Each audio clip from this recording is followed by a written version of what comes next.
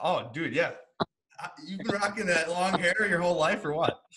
No, that's just a recent thing. You Okay. know, probably within the last, I think, 6 to 8 months. Oh, wow. Yeah, because my wife, what happened was I grew the beard and the mustache, and then the hair started getting long. And she's like, "You do know that Sam Elliott is my favorite actor, right? And you look a lot like Sam Elliott." I said, "I don't look nothing like Sam Elliott." She's like, "Dude, I need the hair this long. I need you to keep it." So, hey, it's for my wife. I'm not. I tell my grandkids when a year ago, 2 years ago, I'd always tell them, "Dude, get a haircut." Yeah, you're that guy now. Now I'm that guy. Well, yeah, I don't control my hair either. My wife's in full control of what I look like. Easy. Oh, yeah. You know, there's one saying in life: happy wife, happy life. That's right. There's also a saying we like to say on the Fantasy Golf Pod. It's #mega profit. And you did it. You won bigly. Yeah, thanks. I'm here talking right now with the man himself, the legend, Scott Stewart. If you haven't been retweeted by Scott, you're not doing Twitter right. That's all right.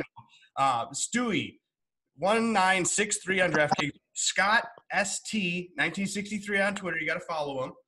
You took down 3 different GPPs yesterday, which is the American Express. The American Express. Tell us, how did you do this? Give us some more info on this. Like, we're so excited for you. The whole community loves it. Well, about a year ago, Fantasy National Golf Club gave me a lifetime membership. Wow. So I have membership to Fantasy National Golf Club. It took me probably close to a year to get familiar with, some of the ins and outs of their site and how to use it and how to research. And so something I haven't done. I mean, I've played golf my whole life. Okay. And, it's just, I can't thank them enough. Them and Hale and Jeff Feinberg. Oh, yeah. Like my process is I listen to every golf pod I can listen to. Nice. I mean, I crunch it for days and days, and then I use the Fantasy National website, and it helps me make decisions on my picks. Okay. So you entered all 3 of the 20 max contests yesterday or Thursday. So do you normally do that? Is that typically what you do each week? Yeah, I generally enter like the 10 center, the 25 center, and the dollar. And what I do is like I said, I use the optimizer over at Fantasy National, and I generate 20 lineups based upon the information I get from the site and all the the podcasts that I listen to. Okay. Take notes on every podcast. Like at the top of the paper, I'll write the date, the tournament, the year, the person that was on the pod, and I take notes.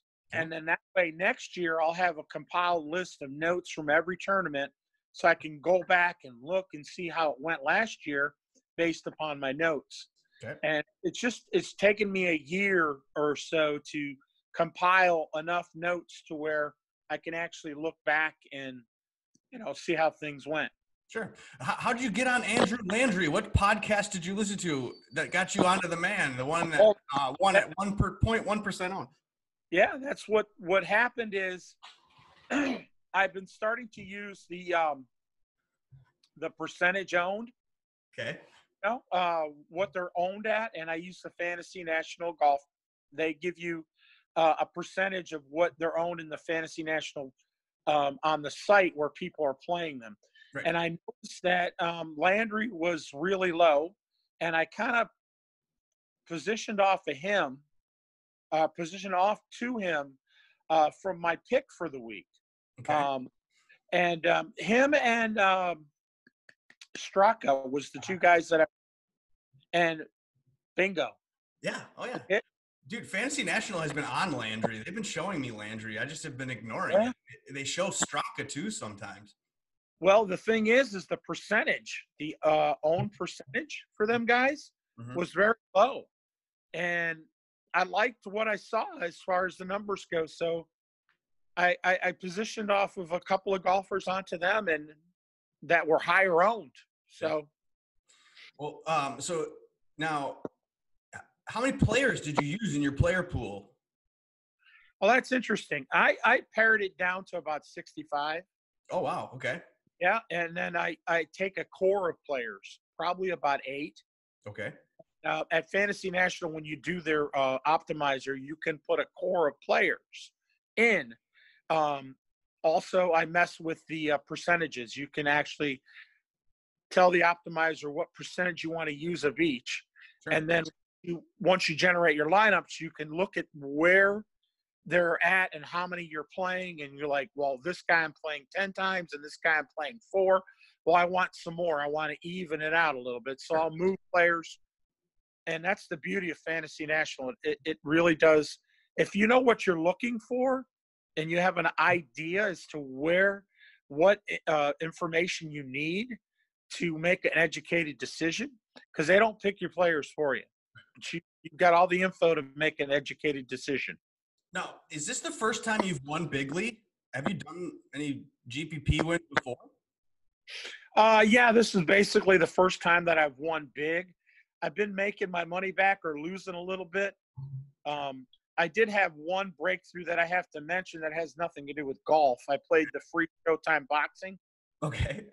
And I won $500 in a swag bag and from Showtime, and that was awesome. DK, it was a free tournament. So, now, as far as you seem like you're basically sponsored by Fantasy National.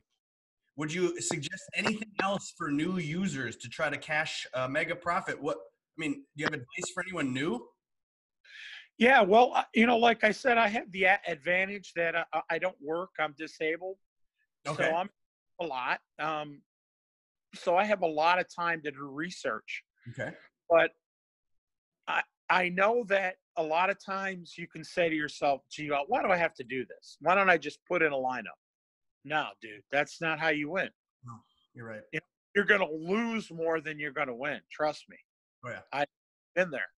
So you suggest just doing a lot of research, studying the stuff, using the Fantasy National to kind of help you choose players. This is like what we say each week. Yeah, basically what everybody else does. They call it grinding. Mm-hmm. Yeah, pretty much what I do. I grind. What are you gonna do with your $2,000? So you paid $90. What did you? You won $2,000. What are you gonna do with that money? Yeah, I'm gonna. Like I said, I support a charity called. I don't know if you've heard about it, Shriners Hospital. Oh, for sure. Oh yeah. For kids, I do a monthly donation to them. Well, that doesn't surprise me, Scott. You're like the nicest person ever. You're really just like, everyone loves you, dude, and we're so thrilled for you, and we're happy for you. And that's why I wanted to bring you on, give you an opportunity to show yourself, talk about your process.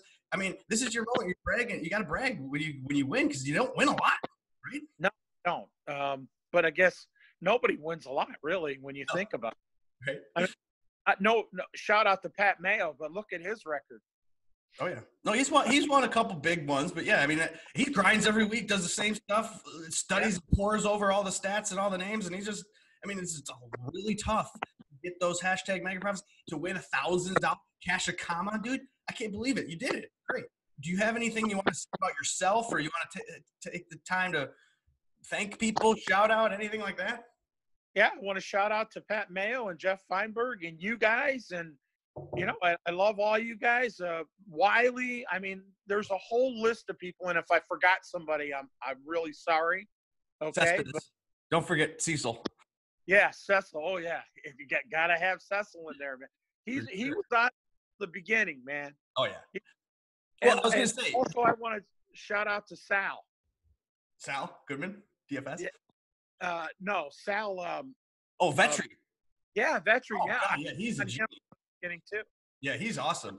I couldn't believe the number of people that retweeted you and liked it and hashtagged it. It was great. It just proves. My wife, it took me 40 minutes just to get caught up with everybody. I'm saying it proves. It really does. It says a lot about who you are as a character, buddy. And honestly, we respect you, appreciate you, and everything for us. I did notice that you've only been on Twitter for 1 year, since 2019, January. Yeah, that's right. You've tweeted 70,000 times. Yeah, I know. What's up with that? With the retweets? That's just your thing? Yeah, that's my thing. I really want to support the DFS community. I mean, you got a lot of great people in there. You got Gup. I mean, there's a lot of people. Nagel's Bay. I mean, there's just a lot of good people in DFS community. And I lost my daughter, in about a year ago. I've seen your. Uh, she had diabetes, and I lost her. I'm She sorry. was 30 years old, but the DFS community put their arms around me, and they were super, and they were all wonderful people. And you guys are all wonderful, and Yeah, it's awesome. It's awesome. yeah. No, and thank you for taking the time to do this, buddy. And like, we really, honestly, you've been one of the integral parts of our pod. We your feedback. We are appreciative of what you do for us, and thank you. I just want to say thank you. Congratulations. Really, you deserve it. You really do. Thanks, Chad. I appreciate it, buddy. But you're the man, dude, and you just keep grinding away, right? Keep grinding away, man. Do it again. All right. All right, buddy. Thanks again, and we'll see you. We'll do it again sometime for sure. All right, man. Hey, thanks. Thanks a lot, man. Talk to you later, Scott.